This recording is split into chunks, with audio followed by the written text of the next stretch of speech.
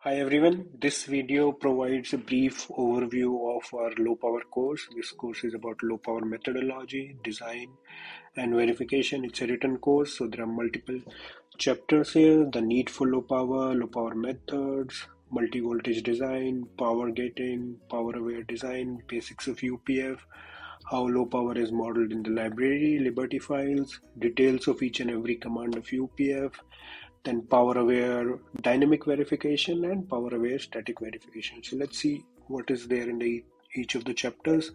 This chapter talks about basics of power, the need for low power, what is dynamic power, static power, what are the equations for those, how do you reduce dynamic power, what are the various kind of leakage power, what are the various currents which impact the leakage power, how leakage power is evolving over multiple technology.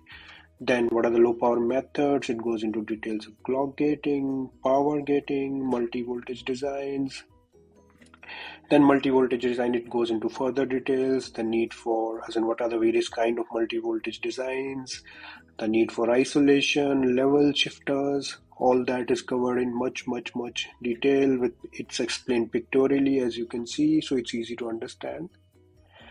Then power gating, what is the components of power gating, dynamic power, leakage power, isolation, the retention cells, coarse grain power gating, finer grain power gating, how do you design level shifters, how do you design isolation cells, and all those details we go into. Save restore, how you can do it, what is the sequence for save restore, understand that deeply using pictorials, waveforms, all those things. Then power aware designs, what are the components of it, then basics of UPF, why is UPF used, what are the components of UPF, how UPF has evolved over the years.